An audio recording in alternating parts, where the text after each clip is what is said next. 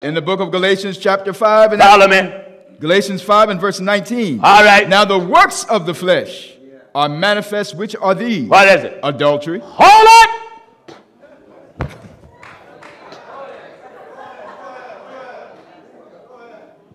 Works of the flesh.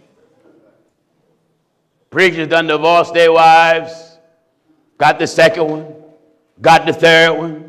Give me the 10th chapter of the book of Mark. Let's bring the teaching of Jesus and make it so plain. Because these 2 and 3 and 4 wife preachers, they trade in wives like someone trading cars. That's right. Wife swappers. Amen. Huh? Amen. Hey man, they ought to make a reality program out of that for the preacher. Wife swappers. That's right. Glory to God. That's right. All right, son. Mark chapter 10, we start at verse 1. Follow me. And he arose from thence and cometh into the coast of Judea. What is it? By the farther side of Jordan. Yes. And the people resort unto him again, and as he was wont, he taught them again. Yes. And the Pharisees came to him and asked him, is it lawful for a man to put away his wife? Tempting him. Trying to tempt Jesus. All right. And he answered and said unto them, what did Moses command you? You know, people, they love to jump on Moses. Yeah. But Jesus, he straightened them out. That's right. What did Moses command? And they said, Moses suffered to write a bill of divorcement and to put her away. Yes. And Jesus answered and said unto them, Uh-huh. for the hardness of your heart. Wait a minute. What kind of people was Moses dealing with? For the hardness of your heart. That's the kind of people that divorce is for. That's right. People that got a hard heart. I want it to be good in case I got any women here who's that man's spares tire. Amen. If I got any women here and you the second woman to that man, whoever that man may be, you nothing more than a spare tire. That's right. And William is holding the nail of the message so I can flatten you. Amen. Hey, you riding on another woman's husband. That's right. That's right. Get your own man. Mm-hmm. Are you that incompetent? Are you that weak that you got to be caught on the rebound? Amen. That goes for if there's any men in the pulpit that got your second ribs. That's right. If you are preaching got a second wife, you shouldn't be up here. That's right. You're not fit to preach to nobody. No. Are you listening to the old man? And Jesus answered and said unto them, for the hardness of your heart he wrote you this precept. What is it? But from the beginning of the creation, what? God hath made them male and female. What did God establish? For this cause shall a man leave his father and mother and cleave to his wife. And what? And they twain shall be one flesh. So then they are no more twain but one flesh. Yes. But therefore God hath joined together. Let not man put asunder. And in the house his disciples asked him again of the same matter. What? And he saith unto them, at verse 11. Follow me. Mark chapter 10 and verse 11. Says what? And he saith unto them, whosoever shall put away his wife. All right. And marry. Listen. Whosoever. Listen. Amen. What did the Holy Ghost say? And he saith unto them, whosoever. What about if they're an apostle? Whosoever. Bishop. Whosoever. Pastor. Whosoever. Evangelist. Whosoever. Elder. Whosoever. Deacon. Whosoever. So-called junior bishop. Whosoever. Twin brother. Whosoever. Cousin. Whosoever. Grandpappy. Whosoever. Daddy. Whosoever. Son. Whosoever. Amen. Speak in tongue now. You can't speak in tongue and your tongue is down the throat of your second husband. That's right. You can't speak in tongue and your tongue down the throat of your second wife. That's right. Huh? Amen. Are you listening to the old man? Whosoever. Hallelujah to God. Hallelujah. Whosoever shall put away his wife. Shall put away his wife. And marry another. And marry another. Committeth adultery against her. Whosoever. Wait. You better read. Clear up your glasses. Make sure they're nice and clean. Read that right, because I'm pretty sure I got some adulterous women and adultery men in here that claim they're Christians. Amen. Mark chapter 10 and verse 11. Well, my pastor said it's all right, Pastor Jennings. Your pastor is a liar. That's right. Your pastor is a liar. That's right. Tell them, come tell me that. I'll make them lick it up. Amen. I'll make them lick up that damnable, rotten teaching. Amen. That teaching dissolve marriages. Yeah. And in fact, that type of teaching want to give him a way out because he don't want his first wife. And now right then, oh, the Lord spoke to me. What did you say, Lord? What did you say, Lord? And then he get up. The Lord said to me that Sister Miriam is my wifey for me. Wifey supposed to be prophesying. Wifey, he showbo. Yeah, stop showboating. Showbo. You old liar. Amen. Your first wife still living. You ain't fit to pastor a cat. That's right. And he saith unto them, do you hear the Bible? Whosoever shall put away his Jesus wife. Talking. That's right. Give chapter and verse. Mark chapter 10 and verse 11. And he saith unto them. Jesus talking. And he saith unto them. You said you love Jesus. That's right. He said. You said you love Jesus. Amen. You said you love Jesus. Yeah. They sing that song. I want to be just like him. Do you? He saith unto them. Do you? Do you? But what did he say? And he saith unto them. What did Jesus say? Whosoever shall put away his wife. Now you judge yourself. Whosoever put away his wife. And marry another. This is plain. And you got another. Committeth adultery against her. Whosoever.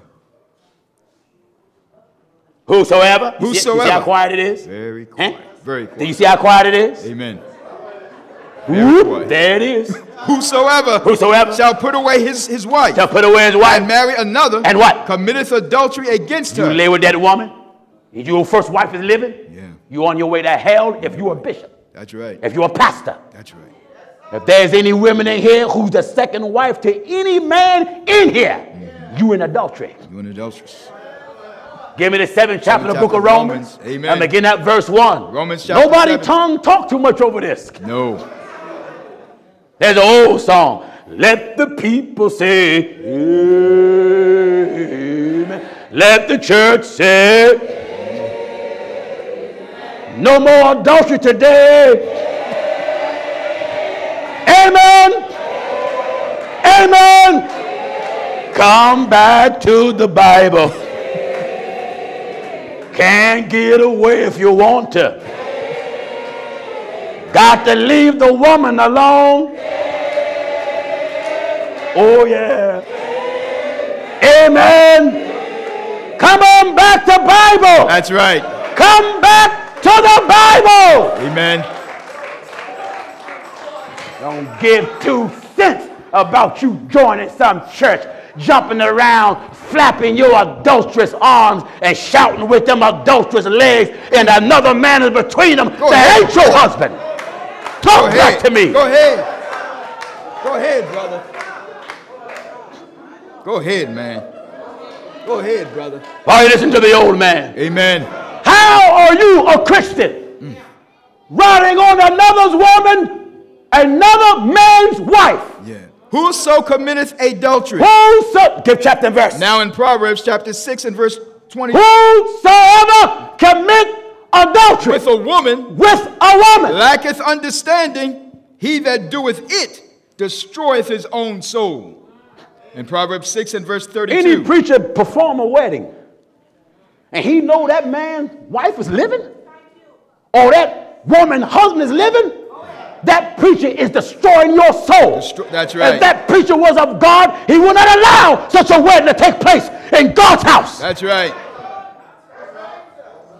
Who would follow a weak, cheap preacher like that? But those who want to be wicked. Amen. I don't care how old you are. You got a second husband, you're an old adulteress. That's right. This is old, holy, sanctified preaching. Yeah. Not this modern trash that come out of hell like these Pentecostal organizations in America, PAW and UPC, the twin sisters.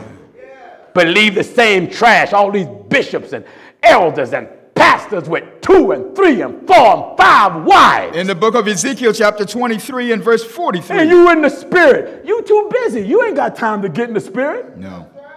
Do you hear this? In Ezekiel chapter 23 and verse 43. Follow me. Then said I unto her that was old in adulteries. Amen. It's actually in there? It's actually in here. Then said I unto her that was what? That was old in adulteries. Old grandma in the church. That's right. Coming in with her second husband. Amen. And all her other 3 husbands, the first, second, third, and she got a 4th one. Yeah. Thanks the Lord being good to me. Right. I got a new husband, Deacon Gressel. Lord been good to me. I'm still kicking. You're right. You're right. You're in those hills that's giving your veins swollen, gonna be in hell. That's right. What happened to this type of teaching, folks? Yeah, what happened? What's happened to this type of preaching? What happened? Even many sinners was raised up on this preaching. Yes. And that's why the sinner community have no respect for church. And you can't blame them. Because church members and preachers are hanging out at the same club and doing the same thing as the sinner. Amen. Amen. Are you getting what I'm telling you? That's right. The Holy Book says, Then said I unto her that was old in adultery. Old in adultery. Will they now commit whoredoms? Wait a minute. If you committing adultery, what are you doing? Will they now commit whoredoms? Will you continue to commit whoredom with her? Will you? And she with them? Oh, what? Will they commit whoredoms with her? Here now. Amen. Yeah. You that got your second husband and second wife, you are committing whoredoms. Whoredoms. That's what you're doing. That's right. But I love them. Love your whoredom. That's right. Commit whoredoms. You commit whoredoms. You're not a whore. Stop living like one. That's right. Get your own husband. Yeah. Well, he dead. Then get married again. Married again. And leave these other people, husbands and wives, alone. That's right. Am I right, I said? Amen. Am I right, mother? Am I right, mother? Amen. Some of these women old enough to be my grandma, and you upset with me. Yeah. You upset with me, and you old enough to be my grandmother or mother. And you should be telling these young sisters, get out of these boys' face. But how can you run young boys out the face of your daughters and granddaughters when men is in your house like ticks on the back of a dog? Amen. Talk back to me. That's right. That's right. Oh, I can't believe he said that. Well, I certainly can't believe you act like that. Amen. You see, folks are not used to someone telling them to their face what they are. Yeah. They want to come to church and just touch the neighbor next to you and say, neighbor, when I count to three, everybody stand up and speak in tongue. Like an auction. Like an auction. That's right. The only thing we want you to touch is that Bible. That's the book. Come on and touch that Bible. That's right. Don't you touch your neighbor. Get your hands off your neighbor. Touch the Bible. Amen. In the book of Proverbs chapter 6 and verse 29. I was made a preacher. God made me like I am. I've never been in seminary school since I've been black, and I've been black 56 years. That's right. And don't plan on changing colors. That's right. Glory to God. I said at the Apostle Peter, let me freely speak unto you. We speak free with no strings attached. I believe what's written. Proverbs chapter 6 and verse. When the fear of God leaves church, you can forget it. Anything go on in that church. Anything. When the fear of God leaves the pulpit, the preacher going to justify every piece of trash in the world. That's right. The fear of God must come back in church. Amen. Must. Amen. Hallelujah. Glory to God. Hallelujah. Must, I say. Oh, yeah. Fear of God got to come back in church. Come back. In the days of the apostles, the Bible said fear came upon every soul. Today, they don't fear God because the word of God today is on. Many people would do better if they had someone to teach them. That's right. That's why I don't blame the people. I blame these pitiful things that poses as preachers. That's right. Brother, the most dangerous position in church is right up here. Yeah. Because you're going to give an account to God for what you told everybody and anybody. Oh, yeah. And if anyone died with the lie in them that you taught them, according to the preaching of the prophet Ezekiel, the blood God going to require at your hands. All right, come on, son. What he said? Now in the book of Proverbs chapter 6 and at verse 29. Yes. So he that goeth in to his neighbor's wife, whosoever toucheth her shall not be innocent. Wait a minute. If the Bible says whoever touch her won't be innocent, what do you think you are if you marry her? That's right. How is it, preacher? How is it, church members? Yeah.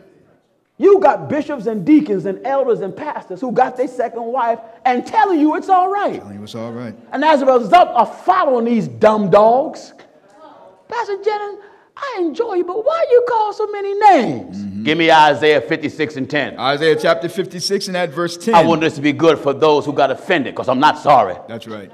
I'm just going to call you that again. That's right. But this time I just want to read it this time. Isaiah chapter 56, all right. Isaiah 56 and verse 10. Come on now, follow me in your Bible. I know some of you are scared to follow me in the Bible because you're scared you're going to see it in there, but it's in there.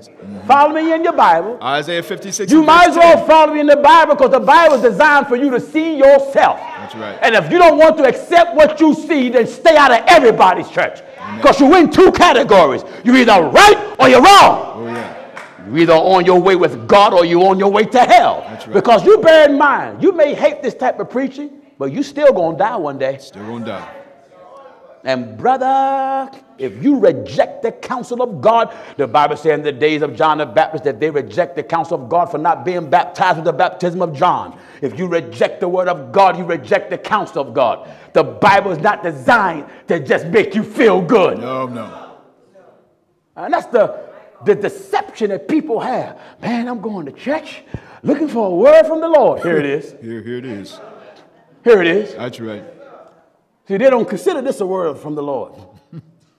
They were a word from the Lord. Oh, no, the preacher got a big hype. Everybody just run and jump. Run around in church. Everybody gets running.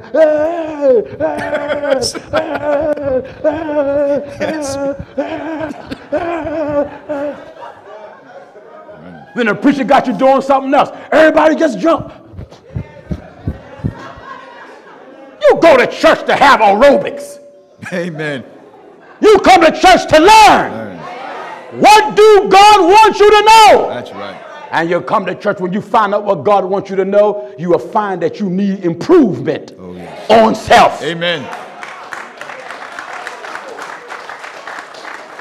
Are you listening to the old man? Isaiah chapter 56 and verse 10. Isaiah 56 and 10 says, His watchmen are blind. Hold it. The watchman is the preacher. The same one whom the Lord made overseer to feed the flock. But there's a deficiency that's in the pulpits today. His watchmen are blind. What condition are they in, Williams? They are all ignorant. Ignorant. What? They are all ignorant. All ignorant. Let's see what their theological degrees stand for. They are all dumb dogs. That's what that DD means. That's right. He bragged he got a DD. He's a dumb dog degree. Dumb dogs. Amen. His approach towards preaching is based upon what he learned from school. That's right. No man is preaching without the anointing. That's right. The book, Jesus said, the Spirit of the Lord God is upon me and hath anointed me to preach. The Bible is telling you the purpose of the anointing. That's right. If you rely on other scholars, you're not relying on God. The Holy Ghost make preachers. That's right. Listen. They are all dumb dogs. What? They cannot bark. Hold it. How many of you got dogs for pets? Raise your hand. Anybody here got dogs for pets? Do your dogs bark? Now, if you got a dog that's like a silent movie, Amen. he'll run up to you and just move his head, nothing come out. I strongly advise you put that four-legged thing to sleep.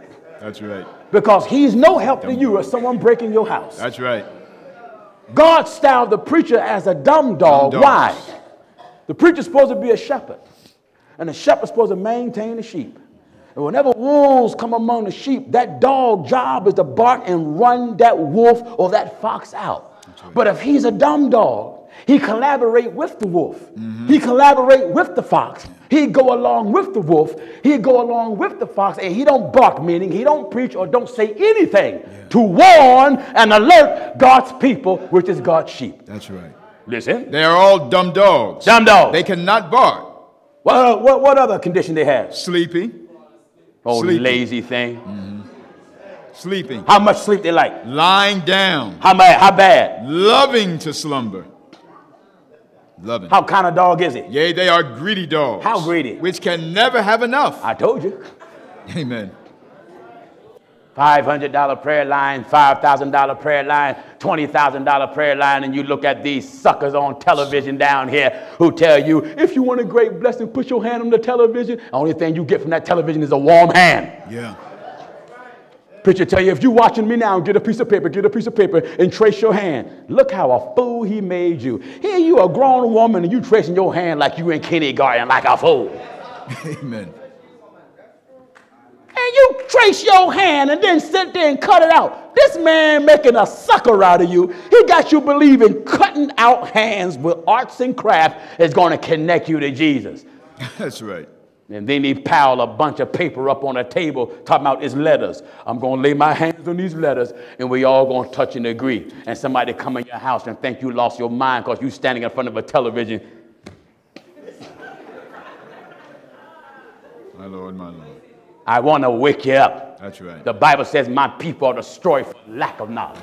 Didn't it say so? That's right. And this is the condition of the people. I refuse to go along, to get along with anybody. Amen. Only one I want to go along with is God. That's it. And God only. That's right. That's why I stand firm and bold. I cannot be bought. I've been offered millions of dollars many times. I've been offered other bishops' church organizations. And I tell all of them, I'm a builder.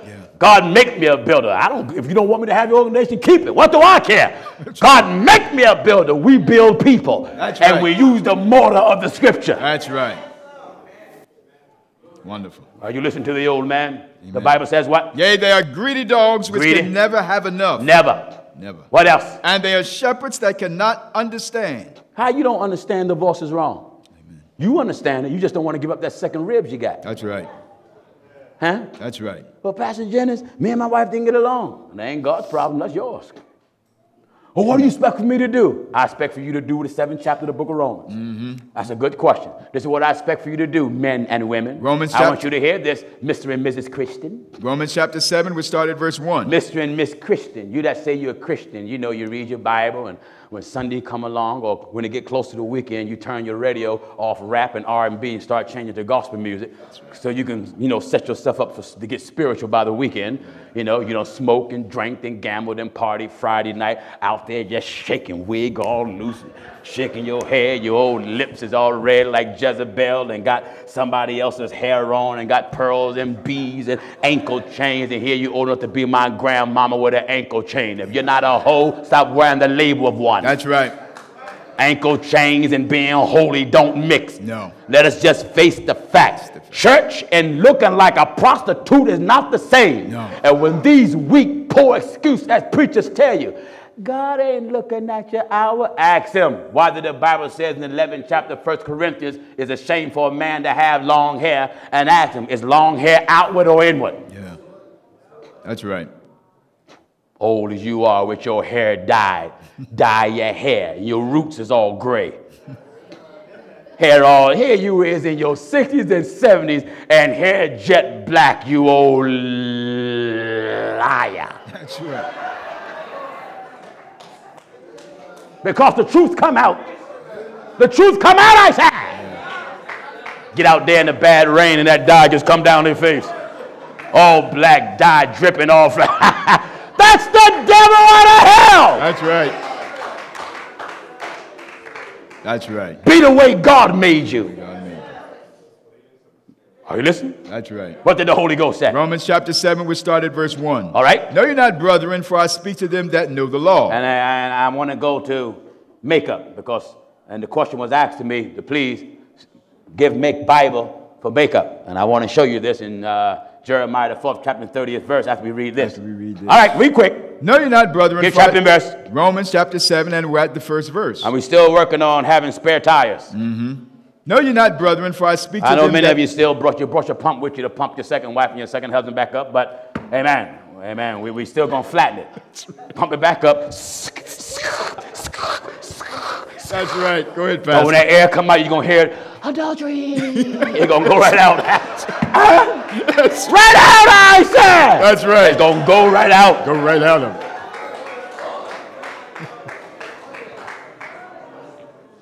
You got your second husband, your second wife. I'm telling you to your face. You no more Christian than a dog got 8 legs like a spider. Mm. You are being knocked up by another woman's husband. Yeah. You are being ridden upon by another man's wife. That's right. You no more Christian than I smoke weed. Amen. And I don't smoke weed. You're not a Christian. No. The Bible called you an adulteress, and we're about to read it right now. Romans 7 and verse 1. Listen. Know ye not, brethren, for I speak to them that know the law. I speak to them that know the law. How that the law hath dominion over man as long as he liveth. Man as long as he lives. For the woman which hath an husband, the woman that got a husband, is bound by the law to her husband. How long is she bound by to her husband? So long as he liveth. But what? But if the husband be dead. If he went blind. If the husband be dead. Lost his hair. Be dead. Lost his teeth. Be dead. In jail. Be dead. Went to war. Be dead. Became a Democrat. If the husband be dead. A Republican. Be dead. Work for Parliament. Be dead. Liberal. Dead. What gotta happen? But if the husband be dead. Dying. Dead. How many here don't know what dead is? Raise your hand. Amen. How many who don't know what dead is? Don't know what it is. Somebody had their hand up. Hey, you don't know what that is? Amen. I want you to get this. But if the husband be dead. I'm telling you, this is God's law. And I don't care how fine you think you are. I don't care how much money he make. Your dignity should outweigh the dollars that man stuffing down your bra. Go ahead, brother. Am I right, I said? That's right. That's right. Your dignity and self-respect should outweigh dollars. Yeah. You can't pass up money. You can't pass up a decent car. You got a choice. Pass it up or go to hell. That's right. You're going to burn. You're going to burn. And while you burning, God going to bring this message right back to your mind while you falling and hollering and screaming in the heat of hell. That's right. Listen. For the woman which hath an husband. The Bible speaks plain. The woman got God. And then some folk get the attitude, I don't care what you say. I don't care what you say. Say what you want. I'm going back to my man and I'm going to ride him all I want. Listen, you not hurting me. No. You ain't hurting me. No. Ride, baby, ride. That's right. You ain't hurting me. No. When that mailman bring a light bill to your house that say $5,000, you don't need to run down the street cussing him out. You don't want to burn the electric. That's right. When you find yourself burning in an everlasting lake of fire, you and your second or third husband, this message is going to judge you in judgment. Oh, yes. You can hate me all you want. And if there's any preacher, in fact, if there's any of you got a pastor who justified divorce, you're following a liar. Yeah. I mean, he's a liar. Yeah. If he's your daddy is a liar.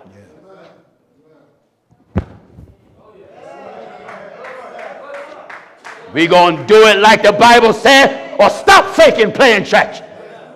That's right. What did the Holy Ghost say? For the woman which hath an husband is bound by the law to her husband. The woman that have a husband is bound by the law to her husband. Her, not somebody else. Her husband. How long? So long as he liveth. What? But if the husband be dead. Short. Dead. Amen. On a respirator. But if the husband be dead. Death row. Be dead. Well, Pastor Jennings, suppose he beat me up. Then the Bible justifies separation. That's right. Can I separate? Yes. Can I divorce? No. No.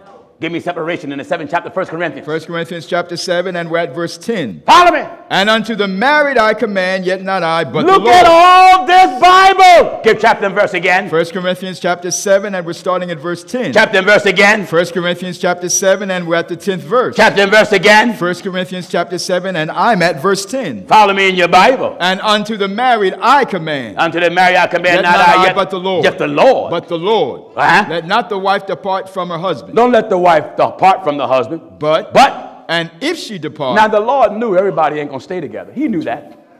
So when people do leave, he implement another law. What you should do while you're gone. But and if she depart. If you do leave. Let her remain unmarried. That ain't what the bishop said. No.